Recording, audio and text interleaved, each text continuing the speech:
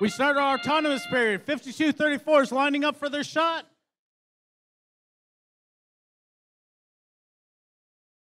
(60-67) tried 3 shots. And 51-44 moved off the line.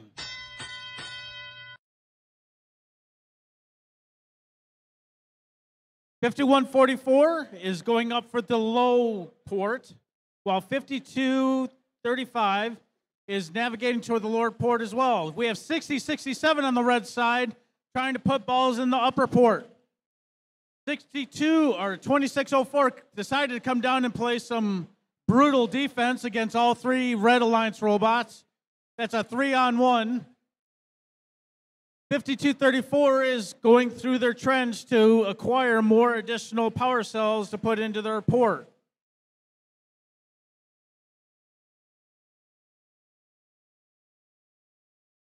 (60-85 has decided to join the Blue Alliance with doing some defense, preventing the Red Alliance from scoring at all.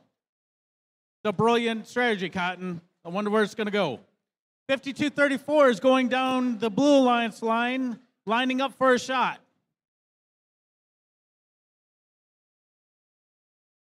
60-85 and the 26-04 should join the Red Wings because the Red Wings could use that defense.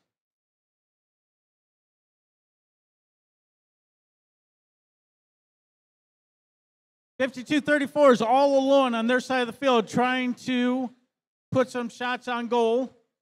51-44 has finally made it past the defense of 26-04 and 60-85 to try to put some power cells in their low goal.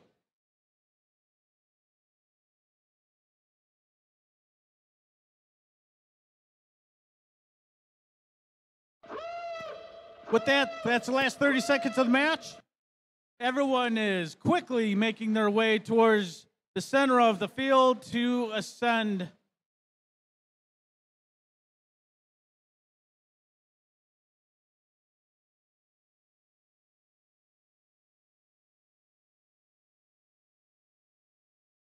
(60-85) missed on their first chance.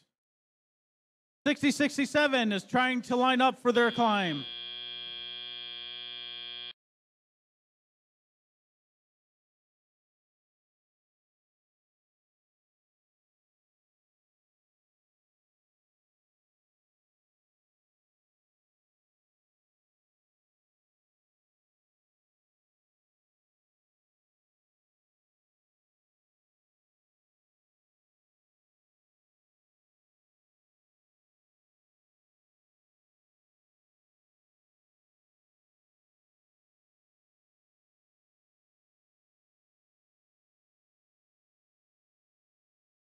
Here come the scores for match number 8. The Blue Alliance wins this one with a match total of 30-25. That puts 52-34 up to 8th. Everyone on the Blue Alliance